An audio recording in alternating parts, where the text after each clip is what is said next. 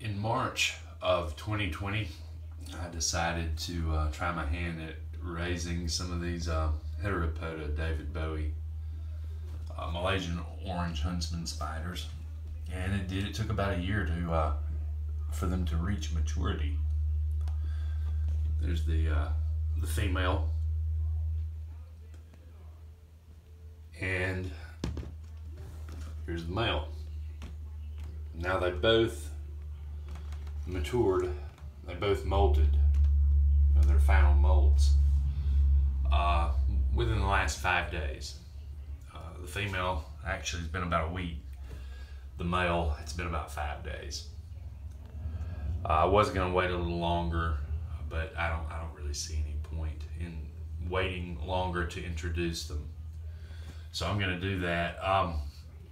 What I noticed on the internet after I got a couple of these things, actually I started with 6, but 4 died, leaving me with 2 because my husbandry skills were not up to par with these things at the time. But fortunately, the 2 that lived was a pair.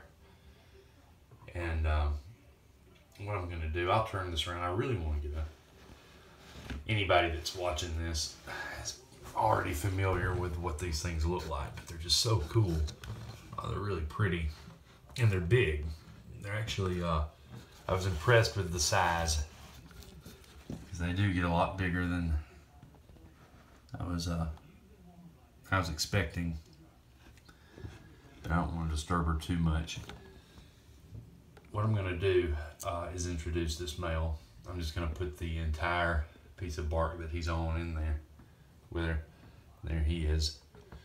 But what I noticed after I got these animals was that there's not a lot of information out there on keeping them, there's a lot of random stuff, it's pretty cut and dry about keeping spiders and raising spiders, but when it comes to reproduction, just didn't find a lot on the internet regarding it.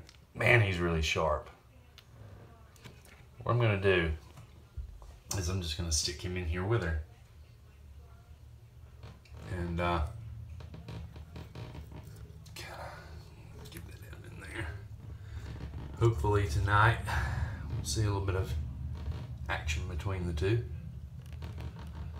I hope he doesn't get eaten. Now, that's another thing. You want to, before you do this, you want to make sure this female is well fed.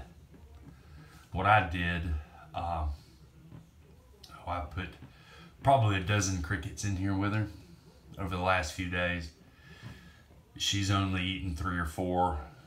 I took out most because they were just kind of disturbing her. But then I left 2, and they've gone uneaten, so that tells me that she's not at all hungry. Now watch her go ahead and eat this male anyway. I don't know. But hopefully, now that he's in here